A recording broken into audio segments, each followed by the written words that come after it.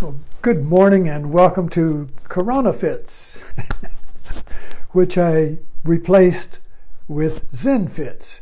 So every day I get a new insight, a new way of looking at Corona and how it's affecting us.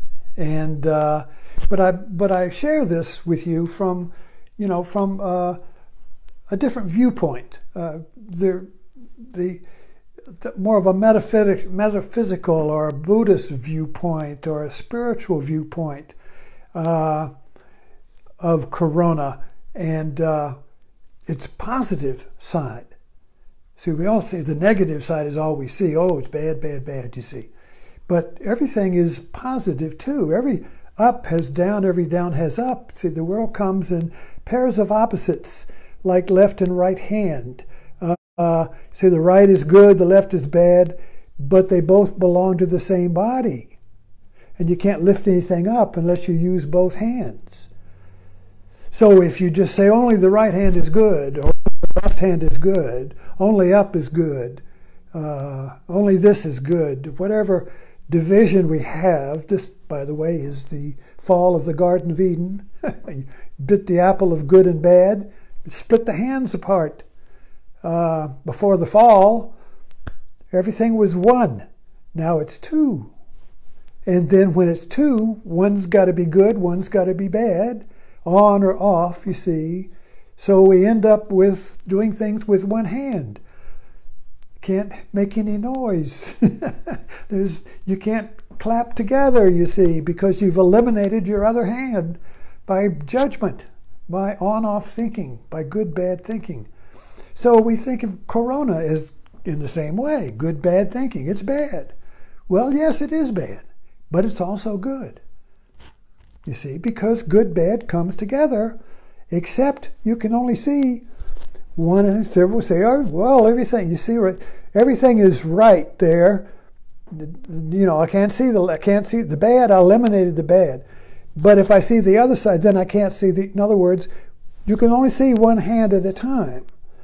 But wisdom, awakening, the prajna mind, the wisdom mind, the awakened mind, sees both hands.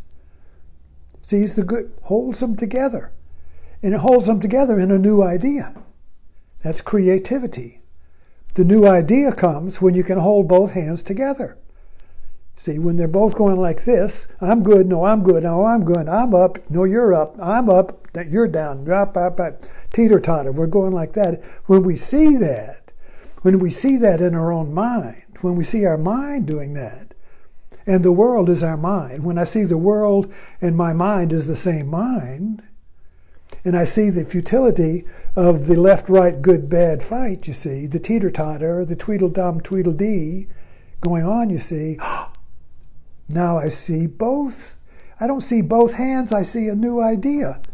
I have an insight that leaps beyond the duality and the struggle of the pairs of opposites, you see. So that's the return to the garden, metaphorically speaking. The garden, metaphorically speaking, not literally, is the unity of mind and body.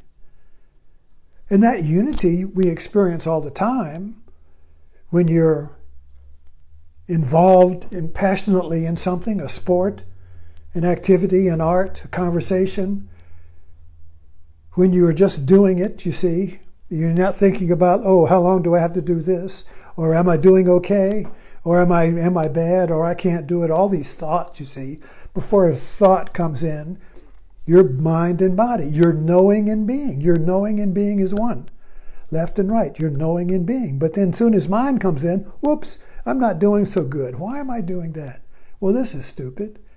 Who told you to do that? What's wrong with this? It could be better. All of this negative thought, you see, is the fall. We're thrown out of the garden of unity, of our own unity, into an exile. Now I'm trying to get back to the unity. It's the promised land.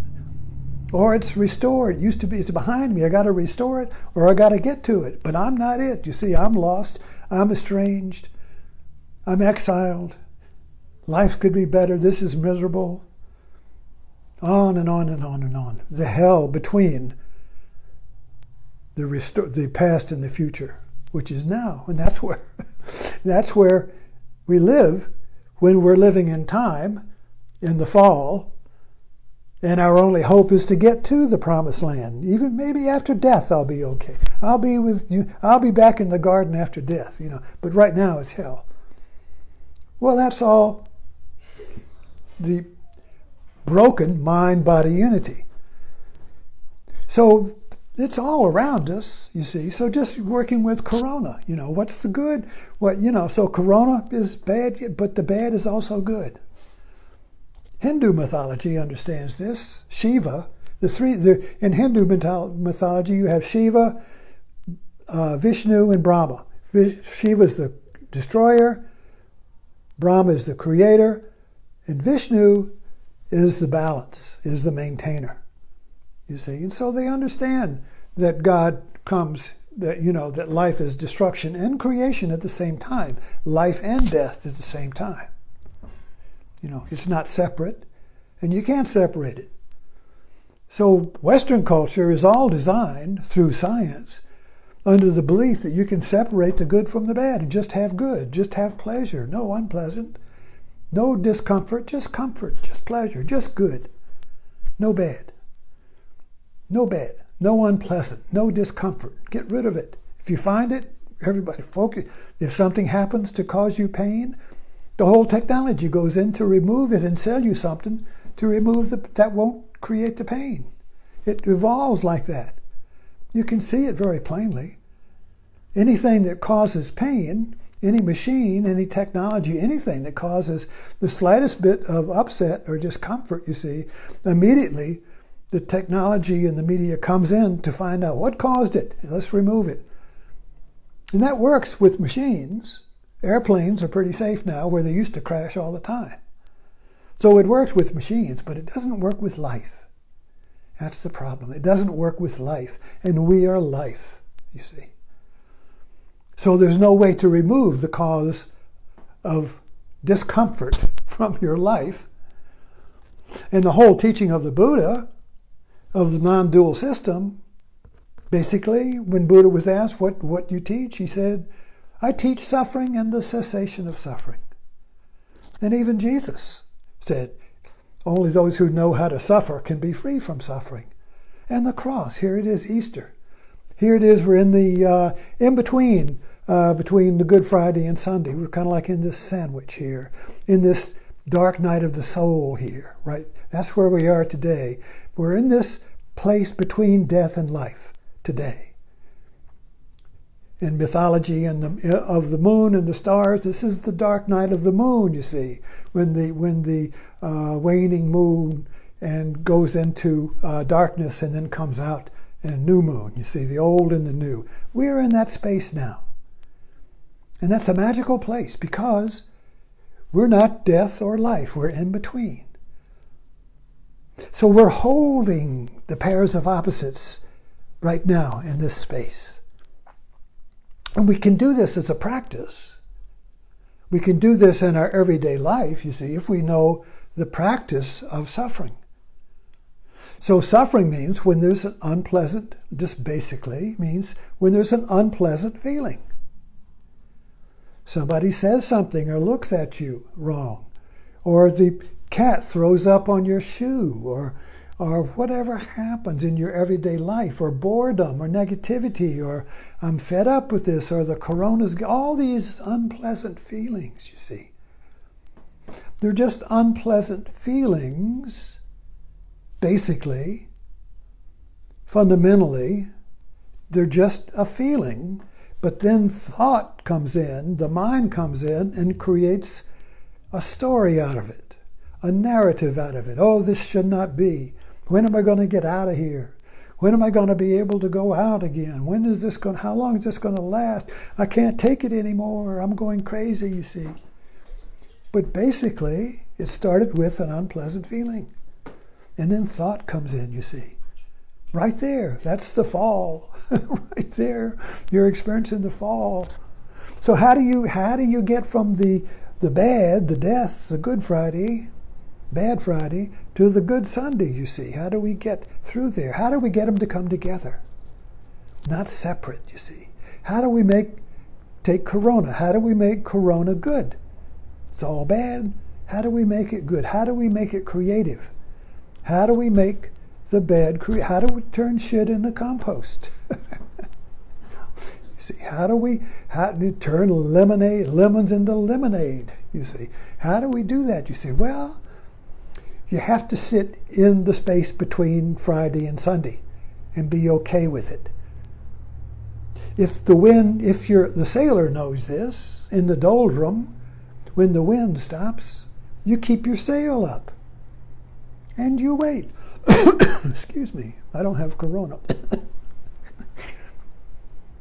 You see, you keep your sail up and you wait. You're okay with it. So you're okay with the space between Friday and Sunday. In other words, if it's just a feeling, if Corona, the upsetting things of Corona, the disappointment, all of the tragedy, all of the feelings, all the thoughts about it, are basically just an unpleasant feeling, then it's just a feeling. You can sit with the feeling. It's just a feeling. We do that. I mean, I have a little bone spur on my shoulder, and it hurts, but it's just a feeling. So it's okay. It's just a feeling. We do this all the time when we separate the feeling. When we're able to just be with the feeling, it passes. You don't notice it. As long as you're fighting it, as long as you're noticing it, as long as you're resisting it, as long as you're putting a story on it, you can't get rid of it. So Corona, basically, is just an unpleasant feeling. So if you accept the unpleasant feeling, it's just a feeling. It's not anything bigger than that. For psychologically, subjectively, it's a feeling, unpleasant, a fear, a negativity that's based in a feeling. It's just a feeling, then it passes. It can't stay. The Corona can't stick to you. You become Teflon. But Velcro, oh, it's a thought. It's a story. It should not be. This feeling should not be. I shouldn't have this feeling. It's uncomfortable, unpleasant. I don't want it. Who did it? Who can take it away? Who can save me from this feeling? Then you're stuck in it. Now you're Velcro. But to be Teflon, it's just a feeling. And it passes because everything's impermanent. Everything is changing. Nothing stays unless you stick it to you.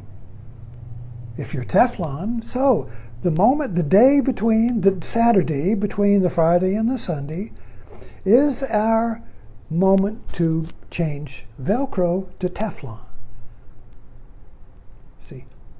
And so when you become okay with the unpleasant feeling, because it's just a feeling, then it moves on because you're not focusing it in your attention. You're not locking it into your story of me. Now it becomes creative. The energy that went into the negativity is now liberated and it becomes creative energy. And now you find new ways of being, new ways of living that you had not found before. You discover yourself. Because before Corona came, you see, you were all locked into external habits of culture, jobs, time, places, things, all tied up in that. Now that's all gone. So now either the mind goes negative and gets into a vicious cycle, a vortex, wah, wah, wah, wah, wah, or it becomes creative. So creativity happens when you can hold the Good Friday and the resurrection, the bad and the good, the death and the life as one. They're both the same. They're not separate. You cannot separate death from life. You cannot separate the up from the down, the hot from the cold. Just have hot, no cold. Just have up, no down. Just have in, no out. Can't do it. But we try and we suffer. So when we stop trying, we're okay with the feeling. And when we're okay with the feeling, because it's just a feeling, it passes. You shift from Velcro to Teflon. Corona fits if you make it, if you allow it. So, thanks for dropping in.